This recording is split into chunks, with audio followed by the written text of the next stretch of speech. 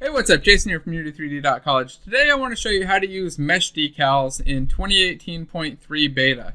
We're going to start by creating a new project, but we're going to change the template from 3D to high definition render pipeline preview. This system only works under this high definition render pipeline, so it's not going to work for a mobile game, and it's not going to work for anything that needs to be on the lightweight render pipeline. At least as of now, I have no idea if they have plans to extend this out and make it work on other render pipelines in the future. So we'll start with this new project. All right, so here we are in our new project with this sample scene that you can see is nicely lit with a couple different props. And it's time to create our mesh decal. Now to do that, it's actually really simple. We're gonna go under Game Object and then go to Rendering and then choose Decal Projector. And we'll get the projector created automatically right here. You can see the box showing where it's gonna project. But we don't have a material on there that's going to work yet, so we need to do that next.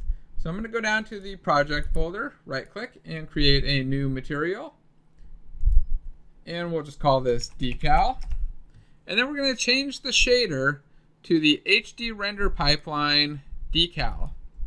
Just like that. Then we'll give it a texture. Oh, let's just pick something. Let's go with our help icon for now. And then we'll assign that to our decal projector. So I've got the decal projector selected, assign that material, and there we go. Now we can see the decal applying there. I got to pull this up just a little bit out of the ground, and we can see the decal going onto the mesh. You can even see it wraps over these other objects. It's a little bit hard to tell with this decal. It may not have been the best choice, but you can see it's actually going up onto these other objects. You can kind of see the lighting right there. And it's marking whatever I put it on, and it kind of wraps around. Now it doesn't go perfect with walls from what I've seen. It kind of cuts off right about there. I think if we expand out the height and move it up, it'll actually go up a bit, but it's still, it's not gonna be a perfect solution for that. In fact, I'm not sure what the best solution for that is, but this doesn't seem to solve that right now. But it is a very, very simple and very quick, very easy to use decal system for just creating decals that go up and over meshes and wrap around. Look at that.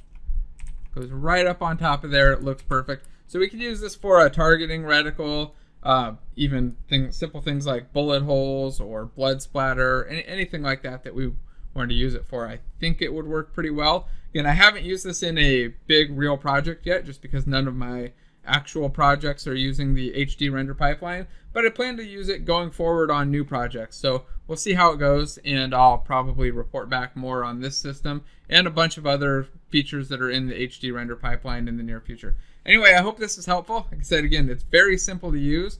You just have to go to Game Object, Rendering, and add that decal projector, and then create the material with the HD render pipeline decal shader selected. And again, only works in the HD render pipeline, so make sure you're using that.